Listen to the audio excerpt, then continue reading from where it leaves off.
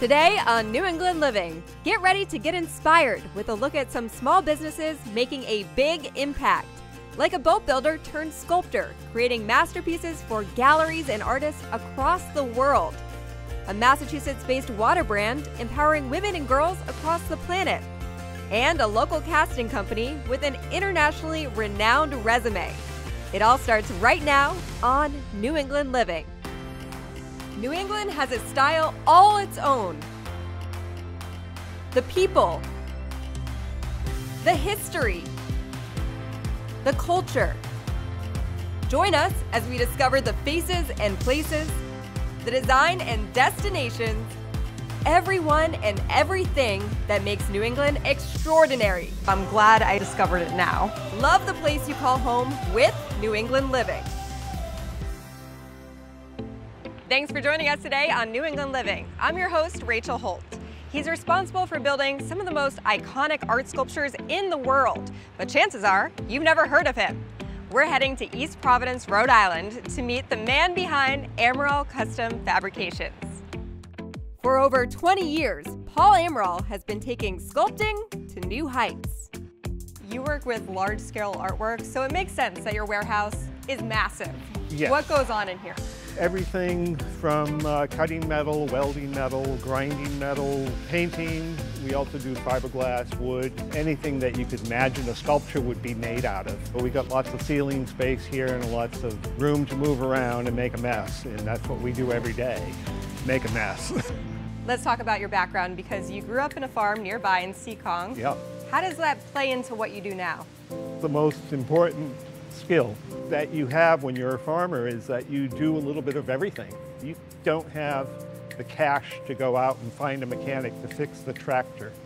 You have to fix it yourself. And when the back stairs crumble and you need new concrete stairs, you're mixing concrete and making forms and pouring it yourself. We had a lot of craftsmen in my family, and I just enjoyed always working with my hands, and I've done a million different kinds of things, from hot rods to bass guitars to sculpture. So it thrills me to no end to take my skills and see them on the world stage.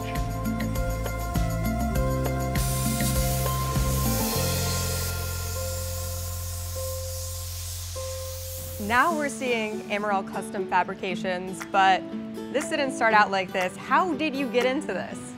That's an interesting one. I worked for a boat builder in Rhode Island. They are peculiar in that they built mostly aluminum or metal boats. And there was an artist that decided he needed to find a metal boat builder to build his sculpture. And he walked in the door one day with a maquette, which is the art term for a model, asked us, "Can you build this?" And we looked at it and we thought, why would anybody want a 50-foot spoon with a cherry at the tip? Yeah, we can build it, and sort of giggled and laughed about it. But that is at the Walker Art Museum in Minneapolis, and it's a very iconic piece of the 20th century. So that was a big deal for us to go from building sailboats for the world's top people, Ted Turner and Dennis Connors, to building sculpture for Klaus Oldenburg. Because of building sailboats, we really paid attention to strength and durability, corrosion resistance. When you're building a sculpture and you say you want it to be here in 500 years, then you really have to be serious about how you approach fabrication. Artists like Roy Lichtenstein, Keith Haring, they come to you and they ask you to help them with their artwork. What is it like working with artists like that? It is a lesson in humility. They asked me to be their hands and their eyes and build their sculpture for them. It pleases me to no end to have that opportunity. What are some of the sculptures around the world that you've been a part of? Oh boy, how long you got? Just about every time you see a Keith Haring sculpture outside of any kind of size, we probably built it. I've done almost 500 pieces by Keith Haring. Our history with Lichtenstein is also impressive. We've got a sculpture behind us all wrapped up and ready to ship. It's a grouping of 6 sculptures, so I call it 6 sculptures. So there's a lot of groupings, but I've done over 80 pieces for the Lichtenstein Foundation and Roy Lichtenstein personally.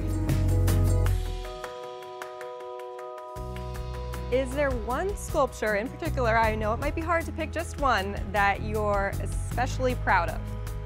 Yeah, one of the lesser known sculptures that was a very difficult one for us to build, and it's right here in Massachusetts, in Lowell, Mass. It's called Hydro, and it's sort of a reflection about water tumbling over the water wheels of Lowell industrial world back in 100 years ago. So it's this tumbling stainless steel arcs and spirals and things. So it's pretty cool. I have to be honest with you, before we came here today, before we met you, I didn't realize that when you see a sculpture, it's not necessarily the artist that put that sculpture there. Most people think that way, but you got to think that when it gets to a scale where you need many hands to build, it's probably best to step back and contract someone to do it. So that's kind of what we do. We are an atelier of craftsmen who can listen to an artist and understand what they want and give them what they want. And most of these large-scale sculptures are built by people like myself. Something that's so fascinating is some of these artists that you're producing artwork for currently have passed away. So how does that work? Yeah, you know, in the case of, let's say, Keith Haring, he had time at the end of his life to organize, and he gave instructions, and this cardboard model will be made into these sizes and this edition number, and those instructions went over to the foundation, and they have the models, and they said, okay, let's build these as needed. And the same thing with Lichtenstein, Roy Lichtenstein. He happened to pass on a little bit prematurely. They had the similar sets of instructions from Roy.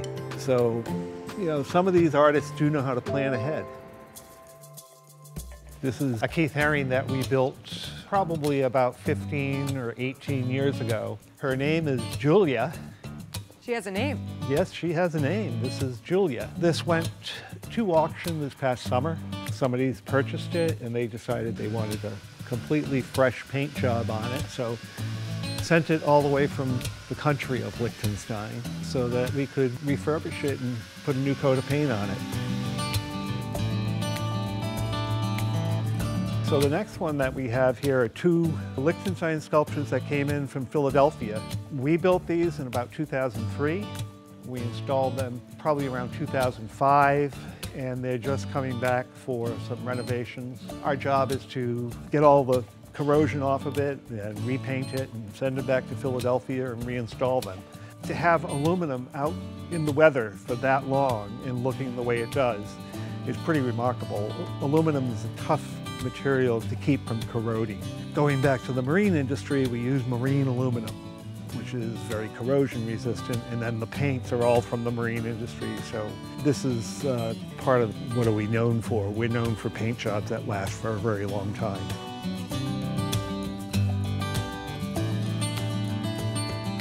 What is blowing my mind right now is people have paid millions and millions of dollars for Liechtensteins, and we can just turn around and there's one right behind us. Yeah, and I didn't charge millions of dollars for it.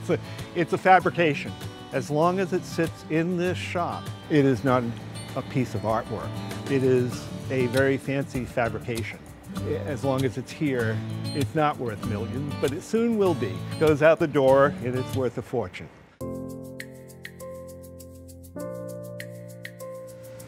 There is nothing produced today that will be an antique in 100 years. That is really sad.